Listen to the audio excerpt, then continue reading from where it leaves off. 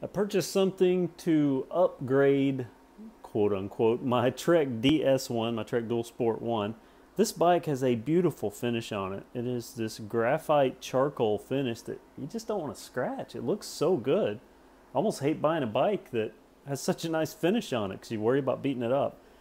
But from the factory, they actually make these little stickers. Now mine, they didn't put it on at the bike shop. And when I went back, they gave me these, and they're actually really thick. They peel off, and it tells you on the thing here to put them, paint guards, put on the frame where cables contact the frame.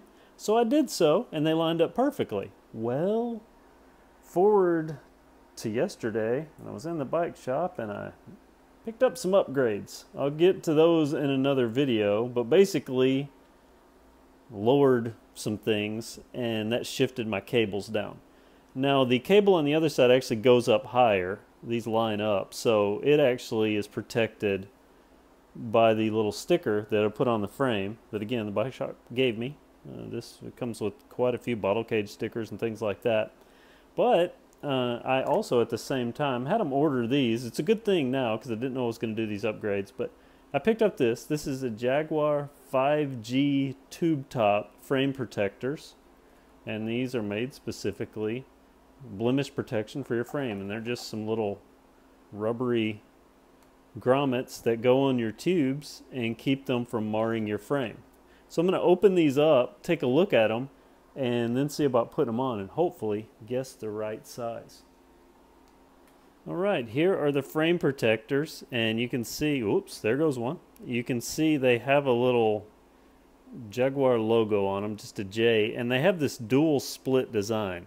They're split on both ends so that you can just kind of, I apologize for lighting, but kind of twist and flex and get them on your cables without having to take the cable off, because some of these protectors require you to take the cable off of the bicycle, at least where it's mounted at, and slide these on the end. But these you can just kind of slide on.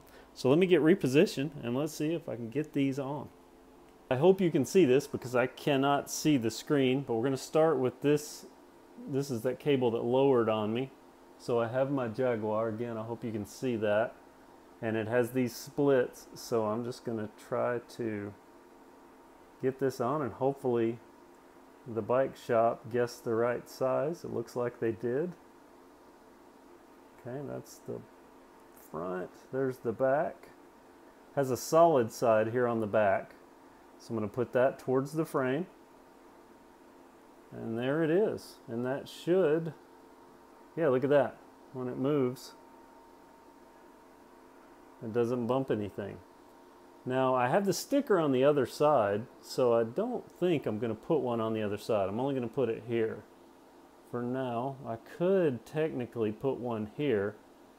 It contacts the fort, but I just don't think that's going to get much rubbing there. I mean, that's pretty far over for it to rub. So I don't think I'm going to put one there. I think for now, this one will do. But again, this is the JagWire 5G tube top protectors, and there they are. I actually have another one down here on the ground. There's the three, and there's the one installed, and again, I hope you can see that lighting wise, but just makes an easy, very soft protector for your frame to keep these beautiful Trek finishes from getting marred up. That's what the trail's for, right? Not the cables. Thanks for watching. Have a great day. I figured I have 4. I may as well use 2 of the 4. So I went ahead and I put one on the other side so you can see how much lower cable sits on the, well, if you're sitting on it, the left side of the bicycle, where those stickers used to line up to protect both sides. But hey, now I have 2 on there, so I shouldn't have any rubbing at all on my headset tube.